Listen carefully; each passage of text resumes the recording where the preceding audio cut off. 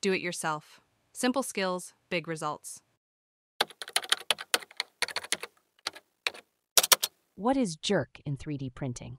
If you're into 3D printing and have stumbled upon the term jerk, you might be wondering what it means and how it affects your prints. Let's break it down in simple terms. In 3D printing, jerk is not about sudden, sharp movements like you might think from everyday language. Instead, it's about how quickly your 3D printer's print head can change direction without slowing down too much. Imagine your printer is moving in a zigzag pattern. Without jerk, the print head would slow down to almost a stop before changing direction, which would make the printing process very slow. Jerk allows the print head to change direction quickly without coming to a complete stop.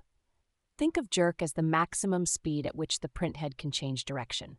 For example, if your jerk setting is 10 millimeters per second, the print head can change direction at that speed without needing to decelerate to a stop first.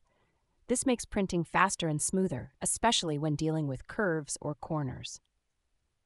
To understand it better, consider acceleration and jerk as two separate but related settings.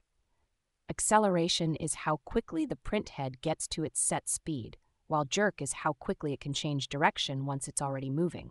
So, acceleration is like how fast your car accelerates from 0 to 60, and jerk is like how quickly you can turn the steering wheel without slowing down.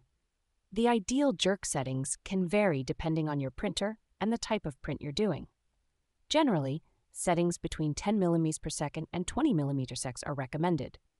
If the jerk is too high, you might see vibrations or ghosting in your prints, which can affect the quality. On the other hand, if the jerk is too low, your prints will take longer and might have issues with corner accuracy.